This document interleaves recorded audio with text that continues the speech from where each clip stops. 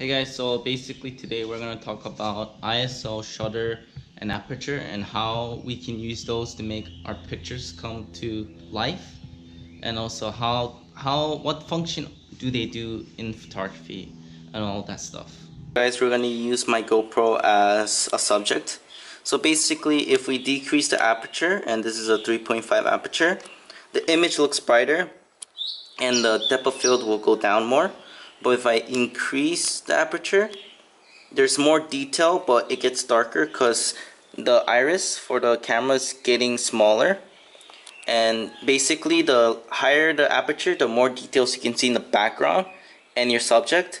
But lower the aperture, there's more focus on the subject of course, but there's less details in the background.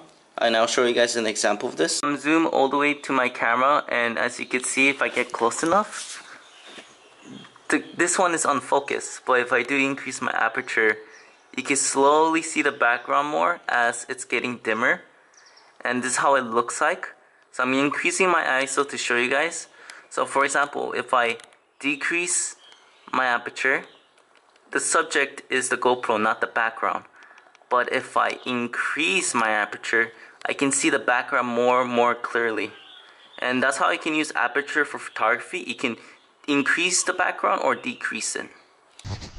So ISO is basically brightening up the image, and that's basically what it is. But usually you don't really need to concern about ISO, as long as you know that the higher the ISO, the more grainy the picture and video looks. So basically you should just really focus on aperture and shutter speed. And I explained aperture earlier, and ISO uses aperture of course to make the image, of course, even shutter. And basically ISO is just a tool for you to brighten up the image or decrease the brightness. So guys, we're just going to use my hand as an example of shutter speed. Like, what does it do?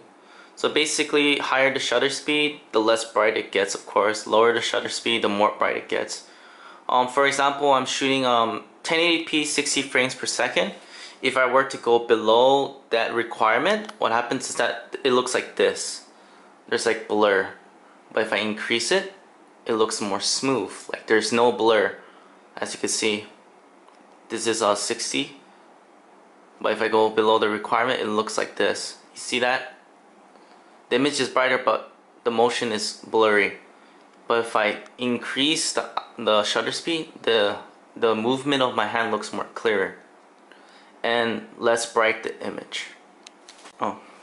So I'm gonna just show you like a severe version of the motion blur. So I'm 1/200, which is pretty good for 1080p 60 frames. And basically you have to go over 60 frames to achieve like this very smooth motion, you know, like this, like very smooth. So I'm gonna go really down to the point where it's like only 15 frames, and then I'm gonna decrease my ISO so that you could see that it's like this. Like, holy cow. It looks like shit, but then like, you know, if you increase it up to the minimum requirement and then increasing the ISO, for example, it looks like this. So yeah, that's what shutter speed is. So right now I'm just using my GoPro. It's not really good for any focusing type of thing. So basically, if you guys were to look at this, for example, this is seconds. Once you hit over a certain point where instead of being 1/3, it becomes a full digit number, that becomes seconds basically. So if it's like 20, that's 20 seconds. And if it's like 1, it's 1 second. And if it's like 0.5, that's like 0.5 seconds. The lower the number by like decimals, for example 1/30, that's like, for example, in 1 second, that's 1/30. So when you take a picture, you're taking 1/30 of a second of that moment, which is kind of confusing, but I'll let you guys know a little bit more detail. And basically, the higher the shutter, the faster you take the picture, the more the number becomes a whole number, the slower it takes picture basically. And basically, if you're 1/200, when you take a picture, it's more instant. And if you take like 5, for example, or 6 or some shit, it's basically you have to wait 6 seconds while holding the camera. And this is the part that affects picture and also video, of course, which I explained earlier. So lower the number to become almost whole number is basically gonna turn into a motion blur chaos. And basically in picture taking, it's usually more better to take it in a way where it's already like in the hundreds or thousands, because you take the picture instantaneously. When you're taking an image of, for example, you have to realize that the lower your shutter gets, there's gonna be motion blur while taking pictures, such as video taking. But higher the shutter, less motion blur, and more easy to capture the image to become looking smooth. And in dark environments, it's usually preferable to go on a lower shutter and lower ISO maybe. But it's a very conditional thing, as I told you guys earlier, that ISO is just a tool for you to brighten up your image. So guys, we're gonna conclude this video, and basically I'm just gonna do the whole rundown in this few seconds. So lower the aperture, more bright. Higher the aperture, less bright, because less light goes into the sensor. ISO is basically controlling brightness.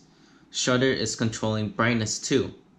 And basically shutter, the more whole number you become, such as like 1/8, the more motion blur you get. But if you're like 1/500, there's less motion blur. Aperture, lower the aperture, less detail behind the subject.